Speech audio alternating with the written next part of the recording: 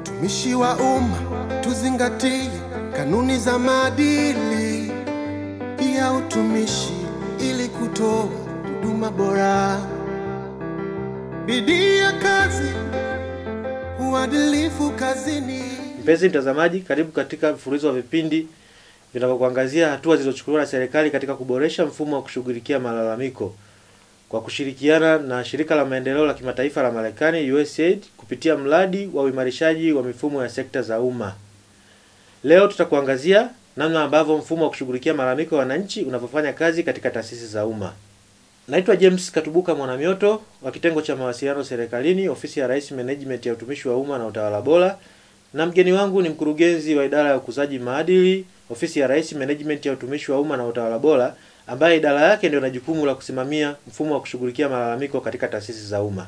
Mkurugenzi, tunapozungumzia malalamiko katika utumishi wa umma tunamaanisha nini hasa? Malalamiko katika utumishi wa umma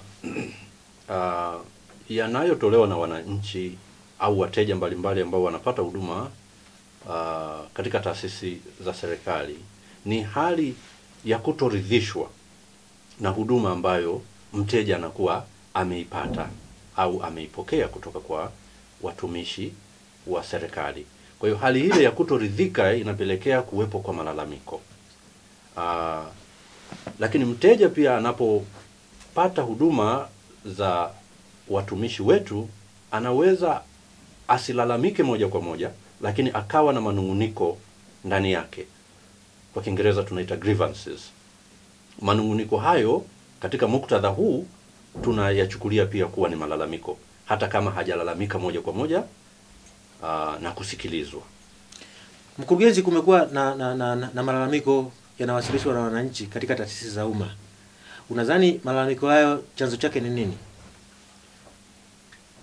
Unajua, vyanzo vya malalamiko ni vingi. Tunaweza tukavielezea kwa namna mbalimbali. Eneo la kwanza ambalo ni chanzo cha malalamiko ya wananchi dhidi ya huduma wanazozipata kutoka kwa watumishi au taasisi zetu za umma yanatokana na huduma mbovu. Huduma mbovu kwa maana ya kwamba huduma zinazotolewa na watumishi wetu kwa wananchi hazitolewi katika viwango vinavyostahili. Na hivi wananchi wale hawapati kile ambacho wanakitarajia kukipata kutoka kwa watu wa huduma ambao ni sisi watumishi wa umma. Kwa hiyo hilo linapelekea malalamiko na linasababishwa na watumishi wenyewe ambao wanatoa zile huduma kwa viwango ambavyo havistahili, ikiwa ni pamoja na matumizi mabaya ya lugha, kukosekana kwa customer care tunaita kwa wateja wetu katika maeneo mbalimbali.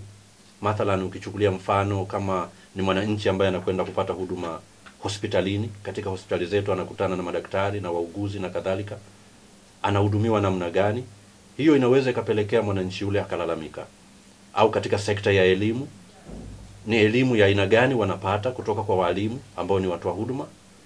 Hilo linaweza likapelekea malalamiko kwa wanafunzi wa vyuo au wanafunzi katika ngazi mbalimbali na kadhalika. Kama ni wakulima, utasema kwamba ni huduma gani wanaipata kutoka katika sekta ya kilimo, kutoka kwa wale watu wa huduma kutoka katika sekta hiyo.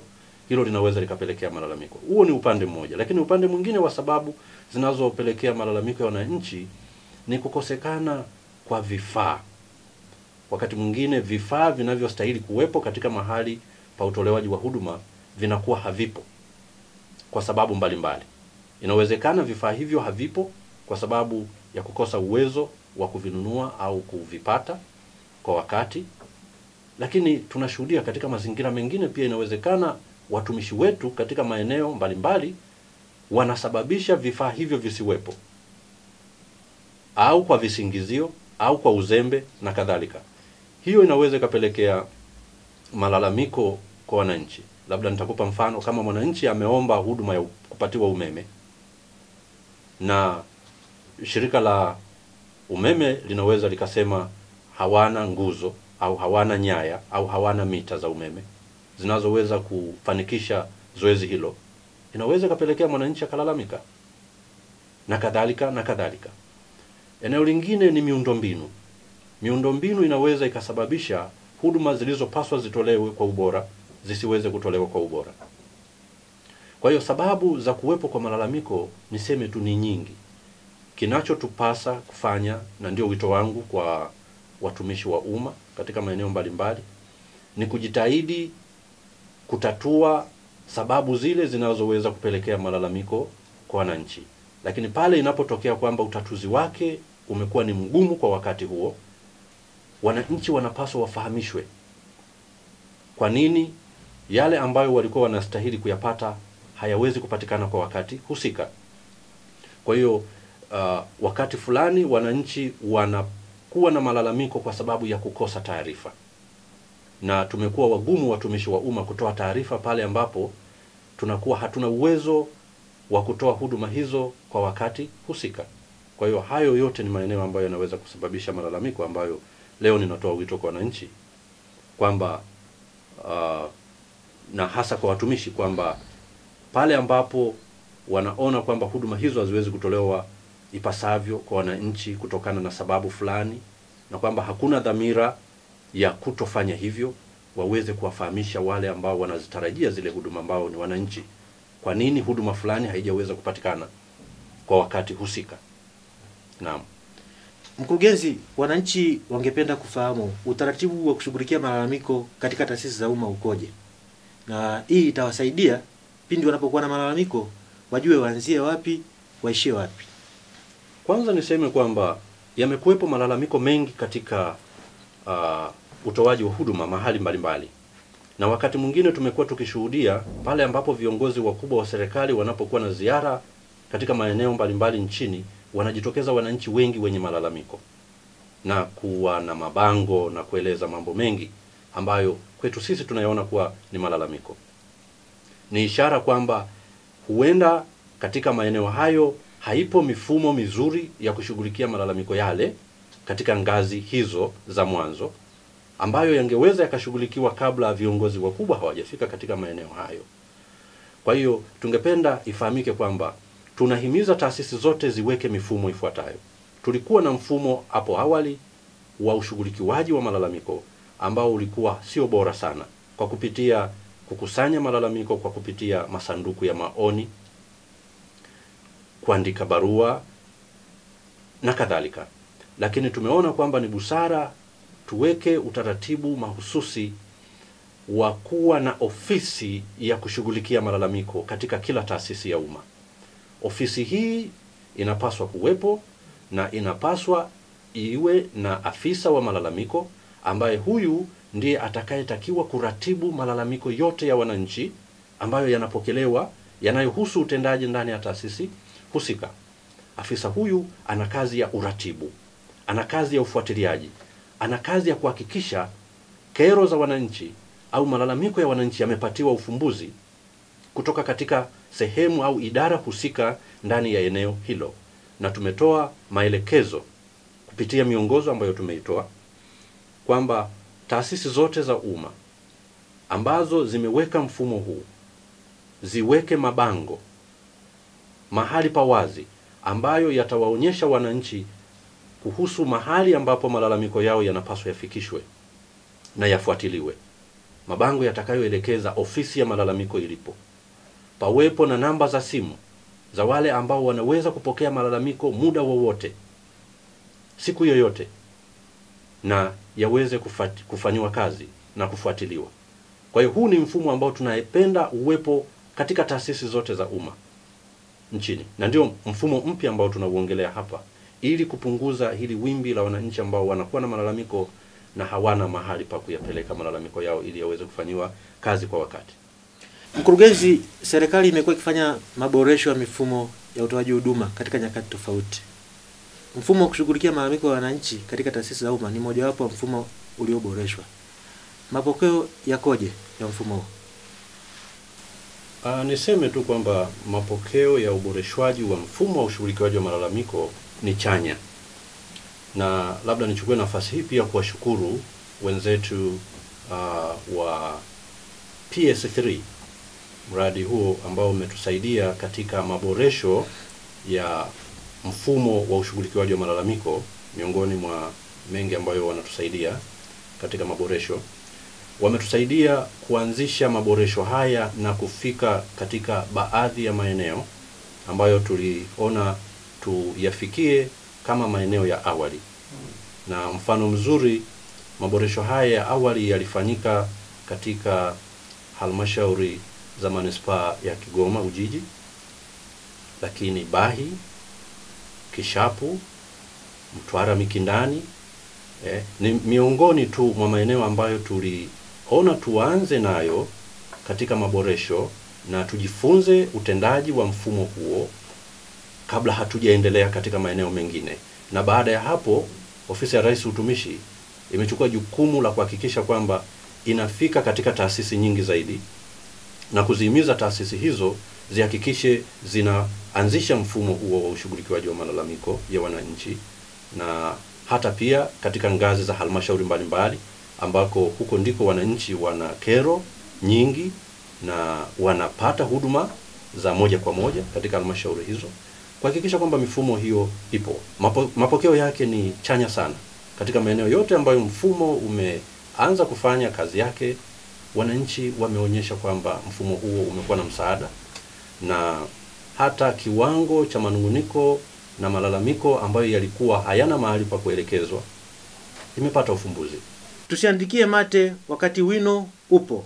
Hebu tuwasikilize wananchi ambao ndio wanufaika wa mfumo wa kushughulikia malalamiko. Dawati la malalamiko liwepo mpaka vijijini na Tanzania mzima. Manake watu kama sisi wanyonge tukija hapa kwenye zahanati yetu ya Mikindani kulalamika, huwa wanatusikiliza na tunasaidiwa. Kwa kweli nashukuru. Nashukuru sana mkuu wa wilaya ametusaidia. Nilikuja kwa mkuu wa wilaya nikamuelezea pamoja na ofisi yake yote kwa ujumla, wakaweza kunisaidia. Nimshukuru sana mkuu wa wilaya, ameweza kutusaidia na tumepata eneo letu leo. Nashukuru sana wananchi wote, naomba kama mna tatizo lenu mje ofisini mtasaidiwa. Ofisi yetu ipo vizuri, ipo wazi masaa yote. Baada ya kupata shuhuda kutoka kwa wananchi kuhusiana na namna gani ambavyo mfumo wa kushughulikia malalamiko umeweza kuwanufaisha, Mkurugenzi, ni taasisi zipi ambazo zinaonekana zinafanya vizuri katika mfumo wa kushughulikia malalamiko?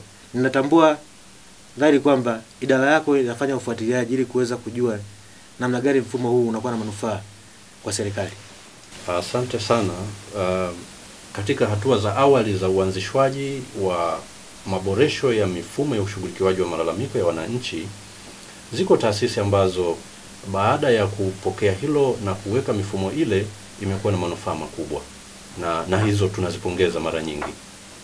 Na hata taasisi hizo zimeweza kuona mabadiliko baada ya kuweka mifumo hiyo mipya ya uboreshwaji wa huduma na ushughulikiaji wa malalamiko ya wananchi.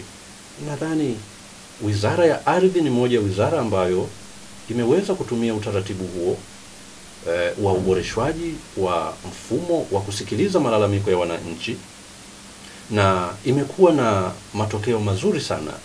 Lakini ziko taasisi nyingine ikiwemo taasisi ambayo ilikuwa inaitwa TFDA, waliweza kuweka mfumo huo na ukawa na tija kubwa. Lakini nitatoa mfano wa taasisi kama hospitali ya Amana ambayo iko jijini Dar es Salaam. Wameweka na wanajitahidi kusimamia mfumo huo wa ushughulikiaji wa malalamiko. Ukienda pale utakuta kuna ofisi ya malalamiko, kuna mabango yanayoitambulisha, kuna matangazo kwa wananchi kuwafahamisha kama wana kero mbalimbali waweze kutumia mfumo huo, na hiyo inasaidia kupunguza kero na malalamiko ya wale wananchi.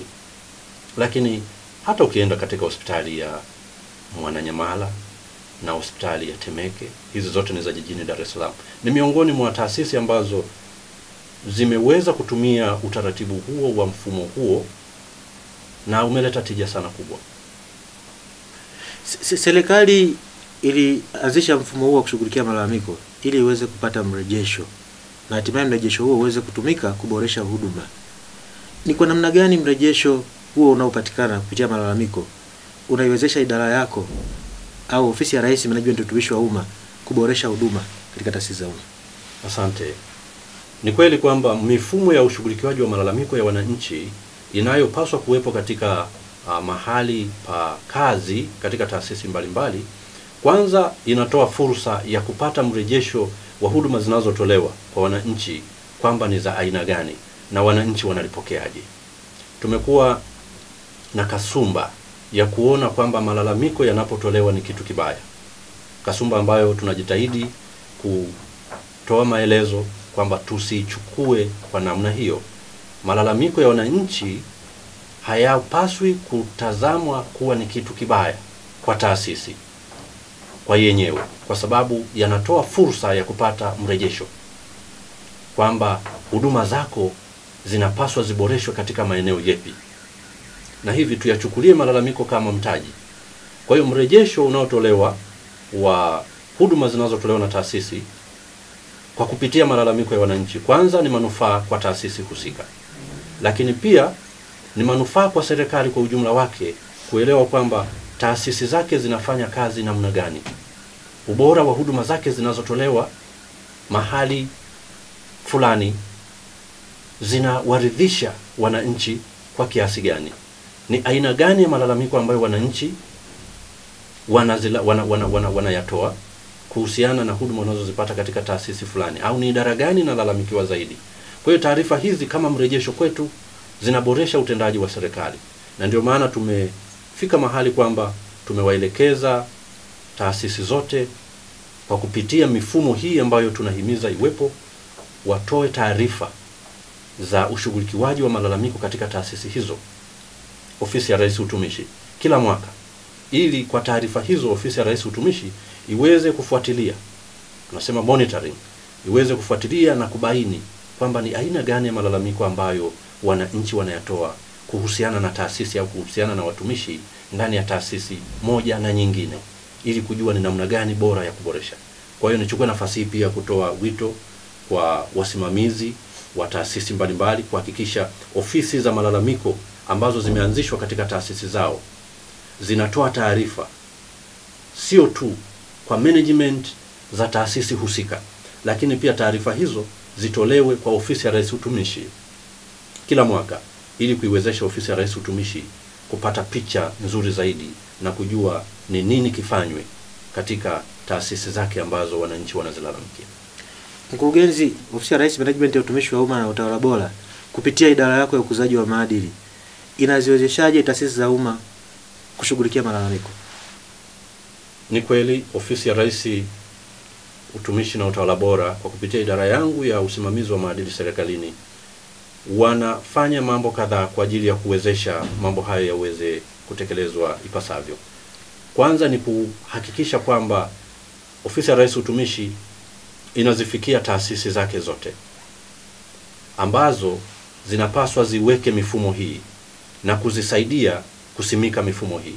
Hivi tunawapa mafunzo watumishi wa taasisi hizo pamoja na management zao, lakini tunahakikisha na kusimamia kwamba taasisi hizo zinateua maafisa wa kushughulikia malalamiko, pamoja na kuhakikisha kwamba hitaji la kuwepo kwa kamati ya uadilifu, integrity committee, katika taasisi zote linazingatiwa, ili kwa kupitia integrity committee pamoja na maafisa malalamiko ambao wanateuliwa waweze kusaidia kuboresha utawala bora na utendaji bora wa utumishi katika taasisi hizo. Kwa hiyo tunaendelea kuzifikia taasisi hizo, lakini taasisi zote ambazo bado hazijaweza kufikiwa ziandae utaratibu wa kuweza kufikiwa ili ziweze kusaidiwa kuhakikisha mifumo hiyo imewekwa. Lakini pia ni pamoja na kutoa mafunzo kwa maafisa malalamiko ambao wanateuliwa pamoja na kamati ya uadilifu. Na katika nafasi hii lazima nieleze kwamba kwa kupitia mradi wa PS3 tuliweza kuwafikia maafisa malalamiko ambao walikuwa wameteuliwa kupitia yale maeneo ambayo yalikuwa ni pilot area, na maafisa hawa waliweza kupatiwa mafunzo ya awali ambayo yamewasaidia sana katika utendaji katika maeneo hayo ambayo yanaendelea vizuri. Hebu tuwasikilize maafisa malalamiko waliopatiwa mafunzo. Ni kwa namna gani mafunzo hayo yamewasaidia kuboresha utendaji kazi wao? Kubwa katika PS3 hii ni kuimarisha utoaji wa huduma kwa umma. Kwa hiyo tunapobaini kuna sehemu ambazo huduma hazitendeki ipasavyo, basi tunashauri kwenye taarifa zetu tunazotoa kwenye mamlaka zinazohusika. Mwanzoni nilikuwa nikipokea malalamiko namwambia ondoka, anaondoka. Lakini baada ya mafunzo tulilazimishwa kwamba ukishafanya mafunzo lazima feedback irudi kwa mlalamikaji. Kwa hiyo nayo imenisaidia kurahisisha utendaji wangu wa kazi kwa sababu natoa feedback kwa mlalamikaji. Baada ya kupata shuhuda za baadhi ya maafisa malalamiko walionufaika na mafunzo ya namna ya kushughulikia malalamiko, sasa mkurugenzi, nataka kujua ni kwa namna gani malalamiko ya uzingatiaji wa maadili, kutozingatia maadili yanavyoshughulikiwa katika taasisi za umma. Kwa mujibu wa mifumo ambayo tunaiweka katika taasisi zetu na maelekezo ambayo tunayatoa, malalamiko yanapopokelewa katika taasisi mbalimbali yanapaswa yasikilizwe na yanapaswa yaratibiwe kwa kupitia ofisi za malalamiko na maafisa malalamiko, na yanapaswa yashughulikiwe katika ngazi za kitaasisi, kwa sababu malalamiko hayo yanahusu utendaji wa taasisi husika. Mathalan, kama malalamiko yanakuwa yamepokelewa katika halmashauri fulani kutokana na wananchi kutoridhishwa na huduma iliyotolewa na idara za halmashauri husika, malalamiko yale lazima yaratibiwe na yapatiwe ufumbuzi, na tunasisitiza zoezi hilo liwe ni zoezi la kudumu ambalo halihitaji subira. Subira hii inayopelekea wananchi kuwa na mlundikano wa malalamiko mengi na kukosa mahali pa kuyapeleka ili yatatuliwe. Inapaswa malalamiko yashughulikiwe kila siku katika ngazi ya kitaasisi. Lakini endapo malalamiko katika ngazi hiyo hayajaweza kupatiwa ufumbuzi, malalamiko yale yatapelekwa katika ngazi ya juu inayostahili ili yapatiwe ufumbuzi. Tunawaambia maafisa malalamiko na ofisi zinazoshughulikia malalamiko zinapopokea malalamiko, wakati mwingine iwapo malalamiko yale ni malalamiko yanayoweza kupata ufumbuzi wa taasisi nyingine, malalamiko yale yapelekwe katika taasisi husika ili ufumbuzi upatikane na majibu yatolewe kwa wakati kwa wananchi. Hilo ndilo tunalolisisitiza na ndio utaratibu ushughulikiwaji wa malalamiko.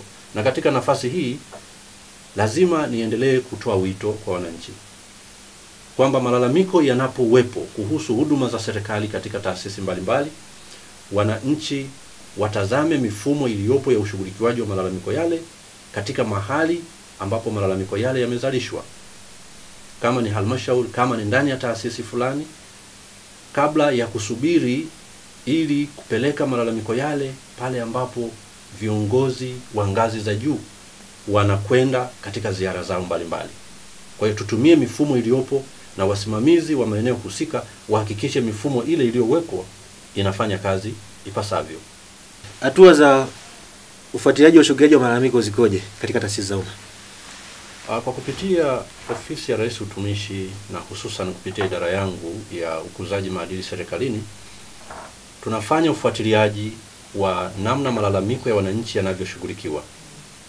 Na ndio maana katika mfumo huu mpya ambao tumeuanzisha kwa lengo la kuboresha, tunawaelekeza maafisa malalamiko kuwa na kitabu cha register ya malalamiko yanayopokelewa.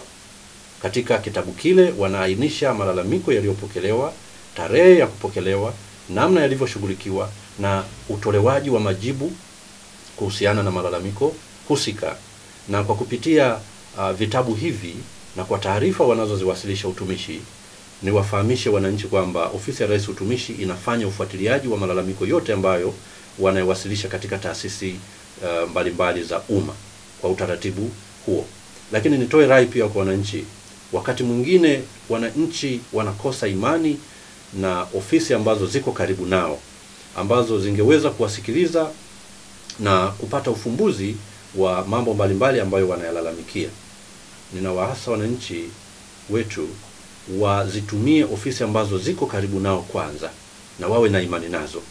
Hadi hapo malalamiko hayo au hoja zao zitakapokuwa zimekosa ufumbuzi katika ngazi hizo za chini, ndipo zipelekwe katika ngazi zinazofuata, badala ya kuruka na kupeleka moja kwa moja malalamiko katika ngazi za juu, wakati ambapo ngazi za chini ambazo ndizo zinazohusika na utoaji wa huduma hizo, wakati mwingine zinakuwa hazijapokea malalamiko husika ambayo yanakuwa yamepelekwa katika ngazi za juu. Kwa hiyo wananchi nawaomba wazingatie hilo. Una wito gani kwa taasisi ambazo maafisa malalamiko wao wanakaribia kustaafu, na swala la kupokea malalamiko ya wananchi ni jambo la msingi katika kuboresha huduma? Asante. Katika utumishi wa umma swala la kustaafu ni swala la kawaida, na sio hao tu wanastaafu, bali watumishi wengine wote katika nafasi zao wanaweza kustaafu. Lakini niseme kwamba pale ambapo mtumishi yote anastaafu na alikuwa anatekeleza jukumu fulani, uongozi mahalia uweze kuangalia namna bora ya kumpata mtumishi mwingine atakayetekeleza jukumu lile. Utaalamu au uwezo wa utekelezaji wa jukumu fulani usibaki kwa mtumishi mmoja, lakini lazima urithishwe kwa watumishi wengine ili kuweka mwendelezo wa huduma. Una wito gani kwa wananchi ambao wana malalamiko mbalimbali kwenye taasisi za umma lakini wanasita kuyawasilisha ili yaweze kufanywa kazi? Wito wangu kwa wananchi, pale ambapo kunakuwa na kutoridhishwa kwa huduma zinazotolewa na watumishi wetu ndani ya serikali na kupelekea kuwepo kwa manunguniko au malalamiko, watazame mifumo iliyopo katika taasisi hizo ili kufikisha malalamiko yao, na kama mifumo hiyo haipo, wafikishe malalamiko hayo kwa wakuu wa taasisi waliopo katika maeneo hayo ili yaweze kupatiwa ufumbuzi. Wasikae na manunguniko yao mioyoni. Katika mazingira yoyote wahakikishe wametoa malalamiko yao, na ninawaasa wasimamizi wote wa maeneo mbalimbali ya kazi, viongozi mbalimbali, wahakikishe kwamba malalamiko ya wananchi yanayotolewa kuhusiana na huduma katika maeneo yao ya usimamizi yanapata ufumbuzi na majibu yanatolewa kwa wananchi hayo kwa wakati. Mkurugenzi, nakushukuru kwa kuwa nami siku ya leo, na ninaamini elimu ulioitoa ya mfumo wa kushughulikia malalamiko itakuwa ni chachu kwa wananchi wote ambao wana malalamiko yao kuwasilisha malalamiko hayo katika ofisi za malalamiko ambazo zimewekwa na serikali kwa ajili ya kuwasikiliza na hatimaye ziweze kuwa sehemu ya kuboresha huduma katika utumishi wa umma. Nakushukuru sana. Asante na kushukuru. Karibu sana. Asante. Mpenzi mtazamaji, hadi hapa hatuna la ziada. Kwa niaba ya ofisi ya Rais Management ya utumishi wa umma na utawala bora na shirika la maendeleo la kimataifa la Marekani USAID kupitia mradi wa uimarishaji wa mifumo ya sekta za umma, tunakushukuru kwa kuwa nasi tokea mwanzo wa kipindi mpaka muda huu. Usisite kuungana nasi katika mfululizo wa vipindi hivi. Asante na kwaheri.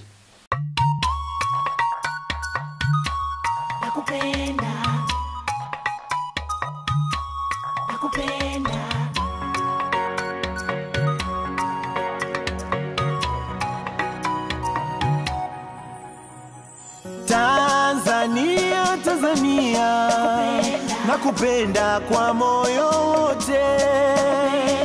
Nchi yangu Tanzania, jina lako ni tamu sana. Nilalapo na kuota wewe, niamkapo ni heri mama we. Tanzania, Tanzania, nakupenda kwa moyo wote. Nchi yangu Tanzania, ninapokwenda safarini kutazama maajabu, biashara nayo makazi, sitaweza kusahau mimi mambo mema ya kwetu kabisa. Tanzania, Tanzania, nakupenda kwa moyo wote. Tanzania, Tanzania, nakupenda kwa